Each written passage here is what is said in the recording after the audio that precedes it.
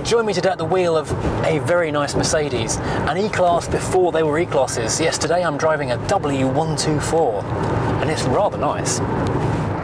If there was ever going to be a top 10 of the greatest Mercedes ever built, the battle for the top spot would come down to a fist fight between the W123, potentially the greatest car ever built, and this, the W124, which came after it, which built on the success of the W123 and then took it a bit further into the future. So, what have we got here today? This is a W124, a 260E, if you will. Now you may be thinking, this is an E-Class, not a 260E. Well, it was in 1993, but this is a 1992 car, so it's not an E-Class yet. Well, the W124 was sold from 1984 to 1997, apart from in America, where it was sold from 1985 as the 86 model year until 1995. But that's America. Now in certain parts of the car, more on the inside than the outside, you can see how it has evolved from the W123, but in other areas it's very much a car of the 80s, even though design work started way back in 1976. Now those initial concepts back in 76 were done under Hans Scharenberg, just a concept idea of what to replace the W123 with. But in 1977, when the project officially started, it was taken over by Werner Breitscheid. I don't know why I try and say these names, I don't know why I do it to myself. But the design was officially signed off by 1981, and it was an internal, not competition exactly, but various proposals were put forward, and the one that was selected that you see here was from Bruno Sacher. You know, a design god basically. Following that exterior sign-off, internal development work and prototyping was finished by 1984, ready to go on the market. Now looking at the styling of the car, it's very much a child of the early 80s. All the styling cues are very much there for the new decade. These wraparound headlights with semi-integrated indicators on the side, the wraparound bumpers which are more integrated into the body, the air dam which is more prominent. These are all things that are very much developing and growing, improving the car's modern integrated look and aerodynamics. In fact, the 2-litre diesel with its narrower tyres had the best drag coefficient, a 0.28 CD, which is the lowest in the world at the time. And looking down the side of the car, look at this on the flanks here. We've got lower body mouldings in a dark grey colour. This is possibly the most 1980s executive design trope going. There's so many other cars that have followed on with this trend, and it was a big thing, made cars look very kind of cool and classy and hid the rust really well until it was far too late. You know, it's hard to say whether Mercedes influenced the world or the world influenced Mercedes, but I'm going to go with the former, because carrying on from the W123, we've got these ribbed tail lights, which Mercedes said kept the lights cleaner for longer in dirty driving conditions, because the dirt would not sit in, I don't know, one of these faces somewhere, and it would stay clearer and brighter. This was a kind of styling design idea that was copied on a lot of other cars, but it really emanated from Mercedes, as far as I know. Of course, being a Mercedes, we've got this little tag which pops through the grille when you pull the bonnet release, so you don't have to get your hands dirty reaching inside the engine bay. How common is that? This is an inline 6 non-turbo, normally aspirated petrol engine. Now there were a lot of engine options on these cars. I mean, it just goes on and on and on. Everything from a 2-litre diesel to a 6-litre V8. If I listed everyone, we'd be here forever. So this in the 260 is a 2.3-litre M103-litre engine. Now there's a lot of different output variations as well on these cars. So it could either be 158 or 168 horsepower and either 220 or 230 newton meters of torque. Give it a 0 to 60 time of either 8.5 or 9 seconds. So there's not really a lot in it, but there's so many variations. Without knowing a bit more detail about the specific car, which I haven't been able to find this morning, I can't really tell you. What I can say though is these had a reputation for bulletproof reliability. They were just known to go on and on and on. A couple of things to note around the front of the car. First of all, headlight wipers. Oh, we love a headlight wiper, don't we? I need a t-shirt with a headlight wiper on it, because that would be my new favourite t-shirt. We've got ABS. ABS in 1992, towards the end of the run, that was fairly standard item on a luxury executive car like this. But early on, when this car came out in 1984, ABS was very much a luxury item. My W123 from 83 has got ABS, but that was an insanely expensive option back at the time when that car was built. The battery is in the traditional Mercedes position up by the bulkhead, I guess for good weight distribution and keeps it away from any accident damage. We've got the VIN number over here, and there's a really good resource. Mercedes are so thorough and detailed in their history keeping. Using a website called mbdata.com, I believe, we can actually enter this VIN number and we can see exactly how this car left the factory. Should we do that? Right, in fact it's called lastVin.com. It seems to have changed its name. The old database website seems to be available for sale now if you want it. The first three numbers you'll find are 124, which tells you the chassis code of the car. Then beyond that, I can tell you this is a 103940 space 22 engine with a 722-429-03 transmission, which I think is a 5-speed auto. Ordered in the UK, grey cloth interior, brilliant silver metallic, colour code 744U, approximate build date January 1992. Now we've got leather steering wheel, additional blinker lamps, which I think side repeaters, yes they are down there. Right-hand vehicles as per EC regulations, electric sliding sunroof with tilting device, automatic transmission, 4 gears, a 4-speed, not a 5-speed, that's interesting. Headrests in the rear, instrument with miles, paintwork preservation, folding front armrest, air conditioner and electric window regulators front and rear, heat insulating glass all round, heated rear window, headlamp washers, wipers, catalytic converter, 8-hole alloy rims, 20 litres of fuel. That came with the car as standard. Well, that's interesting. Learned a few bits and pieces already. So yeah, if you've got a Mercedes, check out what your VIN code says. Even 30 years later, these cars have got a reputation for solidity and build quality. It's very hard earned and very well deserved. These cars are just absolute rocks of vehicles. Looking around, you can see elements of the W123, but the whole thing does look much more modern and, well, part of the late 20th century rather than the mid 20th century, really. As this is kind of in keeping with the Mercedes ethos and the time, this is more austere luxury rather than out and out opulence as you would find in a more modern E-Class. So we've got wooden inserts and basic fabric rather than leather and lights everywhere.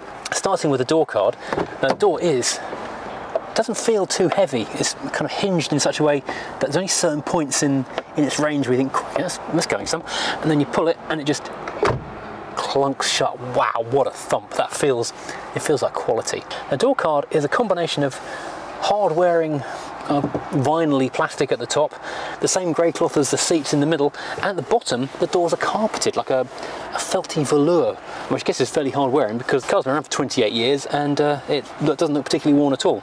There aren't many controls or embellishments in the door. It's a fairly plain place. It's just the pattern of the fabric and this nice wood, same as you find over here in the dashboard. I believe it's called Zebrano. I think it's a metal backed wood veneer with a bit of varnish on the top. It looks nice and actually almost kind of glows with the colour. It's very attractive. We've just got manual. We've got a manual adjuster for the driver's door mirror. There is an electric adjuster down here for the passenger door, which is sort of sensible, but it seems a bit cheapskating on a car as expensive as this. Solid, hard-wearing metal door pull, that's never going to break. And down the bottom we've got a fairly narrow but quite deep door pocket, which again, as I covered with the felty stuff. Then moving on to the dashboard, this is a absolute fail of a T-shelf. It's not too far of an area away from you, but it's all on a slope. It's like a minor ski ramp, so you can play Lego cars or Hot Wheels would be brilliant on this actually, because you can see we've got the best Hot Wheels who could make a jump here from the top of the dashboard to the armrest in the middle. That would be quite impressive if you could do that. I'm going to say some kind of dragster would do that better than a van. Better aerodynamics. On top of it, we've also got our front speakers. They are in the top corners of the dashboard here, same as on the W123. And then we've got the instruments, which I'm not going to say are a direct lift of the 123's instruments, but if they're not, they've done very little work. They definitely took that Tuesday afternoon off after they did the instruments on this one, because they are so massively close. The oil pressure, the temperature, fuel in one pod, speedo in the middle looks the same, and of course the rev counter and clock on the right hand side. I would actually be genuinely surprised if these are different instruments in a slightly different fascia. And of course below that we've got all our standard warning lights. And the bottom of this butts up to like a flat line across the width of the car with 4 fairly rectangular air vents, 2 in the middle, 1 either side, and that's all in this hard dark blue grey plastic vinyl stuff, which is then undercut or lined underneath with more of this nice Zebrano wood, which goes full width of the car just here, just a little gap for the steering column and down into the center console. Looks really, really nice. And this center console, again, is borrowed heavily from the 123, the design language, I would say, rather than the actual components. Although these switches and things, I'm going to say, again, if they took Tuesday afternoon off after finishing the instruments early, they took Wednesday afternoon off after finishing these buttons early. Then we've got the single column. It's not a column shift, so otherwise that would be 2 columns, but indicators, wipers, everything is all on this one stalk on the right hand side. Then we've got the steering wheel, leather wrapped as it said in the VIN decoder, and the horn. Let's have a quick horn test. maximum road clearing ability.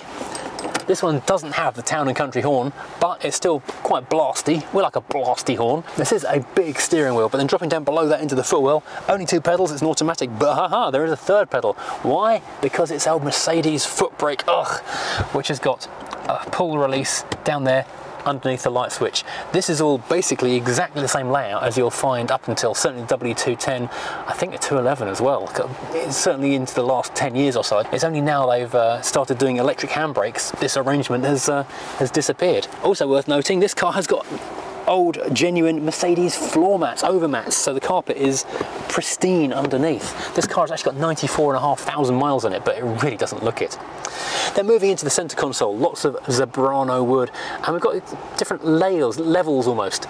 The top one has got a few minor controls. We've got the heated rear window, interior light, hazard warning lights, and the button for the fold down headrests, which I haven't quite worked out how you use them. I think they pop up when someone sat in the back seat, and then you push that button to wind it down again so you can see out the back. Very clever. Now the next level down, we've got our heating and ventilation, and this is notable for a car of this age for 2 reasons. First of all, dual zone, 2 windy winder wheels for the driver and the passenger to control their own heating and ventilation temperature, which is nice and pretty uncommon in 1993. But also, as we just saw from the VIN decoder, air conditioning. Wow, this was an expensive car, so if you're going to find it anywhere, it's going to be here. But still, wow, what a luxury to have.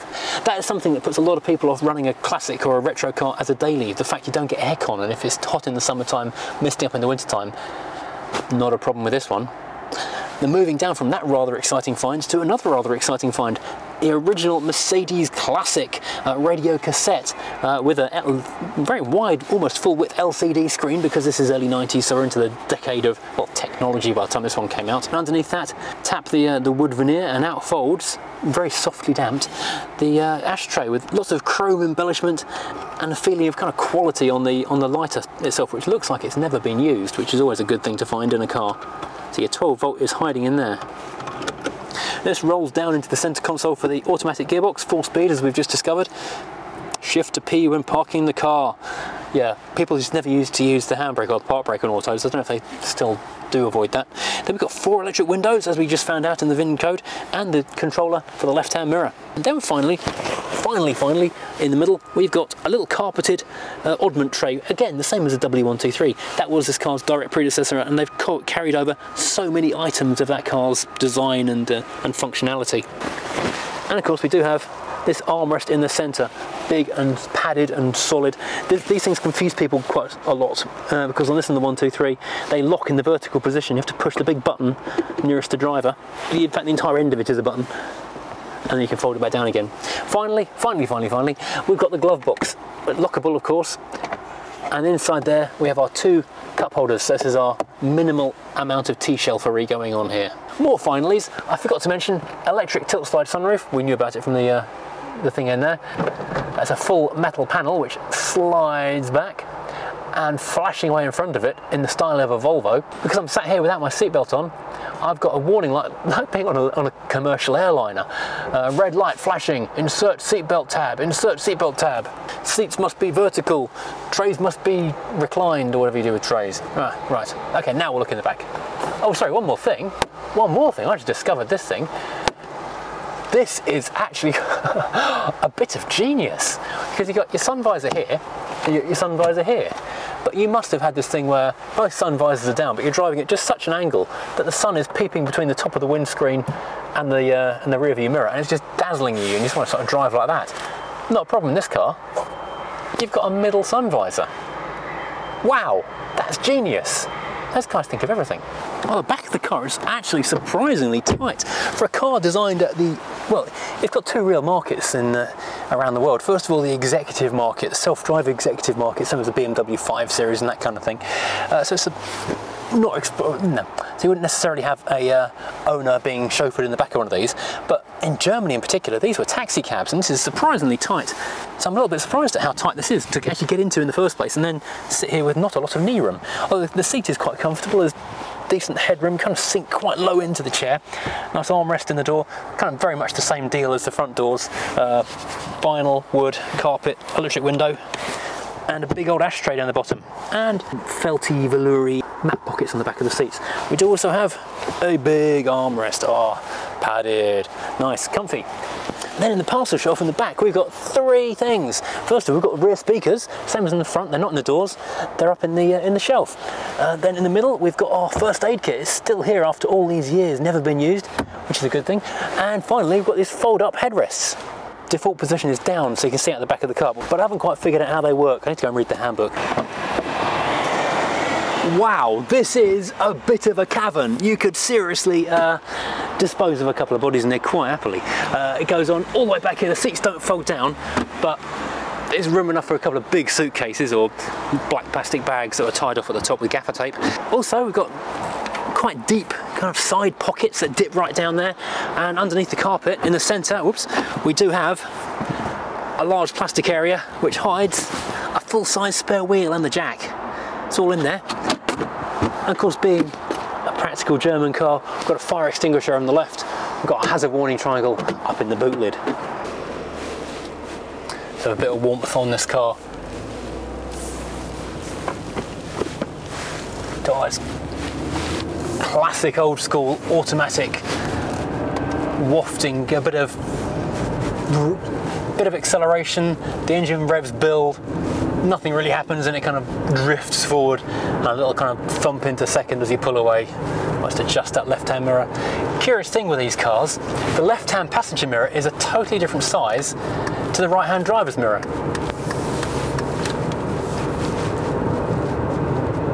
So that's kind of a little small square thing on the left and a narrow oblongy thing on the right. Very curious. This does ride like a comfortable executive car. It doesn't feel rapid. I've drifted up to 40, it's a 50 limit down here. It felt kind of like I was going fast really. Not fast, but it felt like I'd acquired speed. The ride is very, very smooth on this. There's no compromise in terms of comfort on this car whatsoever. This was one of those cars where they just pushed the boundaries in research, development, safety, design, everything was just pushed further forward just to make it a better car than before. And so it's got independent front suspension with McPherson struts. At the back, it's got the same multi-link rear that was used in the W201 or the 190, which has not long been out, and gives it a really controlled, planted ride as well as plenty of comfort. And it was a design they used for a long time in later cars. This car is currently for sale at Stone Cold Classics at Rootham in Kent. If you want to check out this car and others, the really quite interesting stuff they've got in stock, hit the link in the description below. Wow, they're my sunglasses now. It's actually got nice. Who knew? This is definitely a sunglasses car. This is a sunglasses coolness car. You can cruise in this thing. So yes, I was saying, excellent platform, which they put to good use. There are lots of different options of ways you could buy this car. Obviously there's the saloon, which we're sat in right now. There's a 2-door coupe. There was a big 5-door, the T, which had a few other innovations on it as well. For example, there was the silent, closed, neighbour-friendly boot lid, where you pushed it almost all the way down and then it sucked itself in the last little centimetre or two so that it would close quietly and also more tightly, meaning there was no wind noise coming into the cabin, which is a bit of a bane of some estate vehicles, station wagons. Then from 1989 they brought out the convertible, a little bit wobbly but certainly very classy as soft tops go. And then it gets interesting because they knew their market, and there was a big market for ambulances, hearses, commercials basically. So you could buy it as a rolling chassis, just like the front end bodywork and the engine and transmission, just this bit really, and a bare chassis at the back. So you could have that as a regular or long wheelbase and then build your own car on top of it. Even under full acceleration, it's wafty at best. It's not a car you can hustle in at all. This is very much the economy version, the E for eco, I guess you might say. So it wafts along, it's comfortable, it's relaxing. In some ways it's kind of like my Volvo, but a slightly different take on the same thing. A big barge, not much power, comfy seats, and indestructible. I have heard it described as a Volvo 700 or 900 as a gateway drug to big old Mercedes estates, and that's probably a fair assessment. In my case, Volvo 740 is a gateway drug to a car I already wanted, a Ford Crown Victoria, which is nothing like this. Well, extremely tough, but the interior is not as nice. And this is quite incredible. This wood, the plastic, the trim, everything is just rock solid. Nothing feels like it's ever going to rattle. The only rattle in the car right now is coming from my camera mount. It's just quite cool. When a car like this with that great big star down the far end of the bonnet, which I actually kind of missed. I've got a W210, but it's the AMG Sport version, so that C-Class has not got the star on the bonnet, and I actually kind of missed that, because looking down here now, I can see the trees kind of flowing up the bonnet in their reflection, and the star is just sitting there glistening in the sunlight. That's actually quite a magical thing. I'll be honest, with my W123, that is something I'm really looking forward to experiencing. Now, I mentioned earlier there were lots of engine options you could get in one of these. There were also various transmission options. There was a 5-speed auto, I believe. There was a manual option. On W123, they had the choice of automatic in the centre on the floor or up on the column. Now, incredibly, on these cars, you could even get 4MATIC, 4-wheel drive. I don't think it was ever sold in the UK, but that kind of thing, and certainly in mountainous parts of Europe, was a pretty common and popular choice. This is not a car you're ever going to win a drag race in, but you can just arrive anywhere you go relaxed and feeling like you're in command. I have just been sprayed with yucky stuff off that truck in front, which does mean I do get to experience that amazing wiper. That is something amazing. It's like it's writing a letter B across the windscreen and like a big capital B on its side with that clever little canted mechanism. Quite an innovative bit of design. So it's one wiper, but we've got virtually no unswept area in either corner and no need to change the mechanism for left or right hand drive.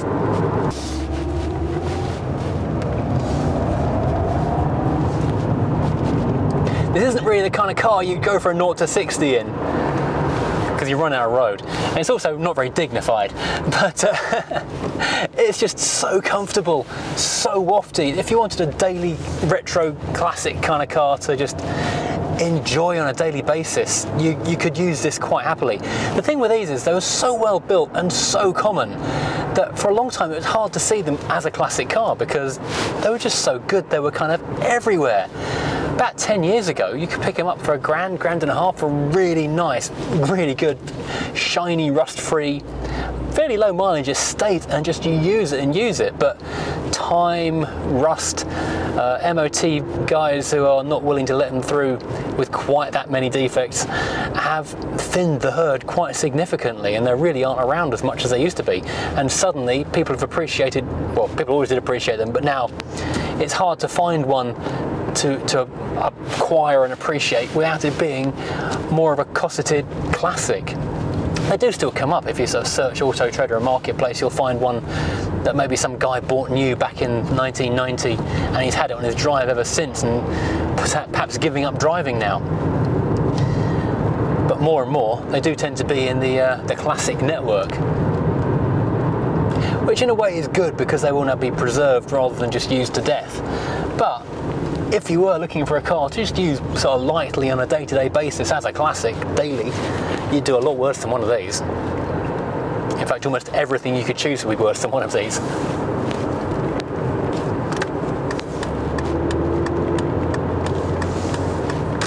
This is just so nice to waft in. Oh, I do hope my W123 is half as nice as this is when it finally gets on the road. Now, if I was speccing one of these for my own use, I think I would probably want the 280, so it's got a little bit more poke. As always, I would go for the manual because I'm no fan of an automatic in really anything. But I would quite like the estate version. Yeah, 280 TE manual. That would be my dream perfect W124. I could be happy with that. I could daily that pretty much forever. However, as I do seem to have a habit of buying quite nice saloon cars, really, I don't know, my Volvo, my W123, my Rover P6s, this wouldn't be out of place on my drive at all. Well, thank you for joining me today on this ride out in this car. It is really quite interesting. It's a development of a car which I own but have yet to physically drive more than a few feet up and down the driveway. So yeah, this is quite interesting. It's not fast, it is comfortable. There's a lot of luxury bits going on there in a late 80s, early 90s kind of way, and it just feels like it's the most solid car I've ever been in. I'm kind of taken with it. It's not fast, but it is comfy. So there you go. Hope you've enjoyed this. If you have, please hit the like and subscribe buttons as always, and hit that little bell notification thing down there for seeing next time, and I'll see you next time driving something completely different.